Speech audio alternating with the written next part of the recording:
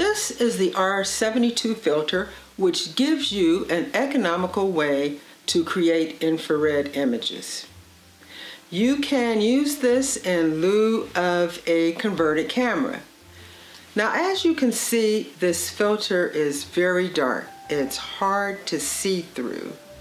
And because of that, you have to focus your camera first before you put this filter on.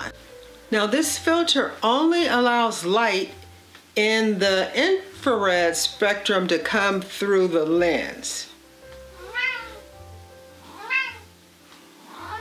Now, it's been a while since I've used this filter, and once I began using it again as a testing tool to share with my students, I then remembered why I haven't touched this thing in years.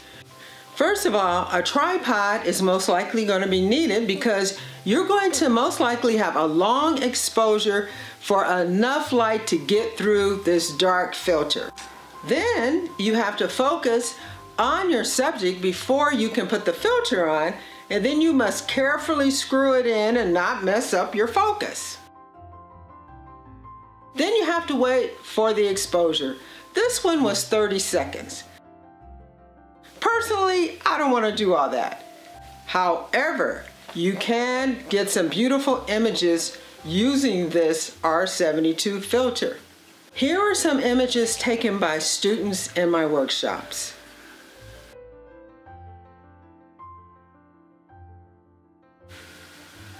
Definitely, this filter is good if you just want to get your feet wet in infrared photography before you commit to having a camera converted.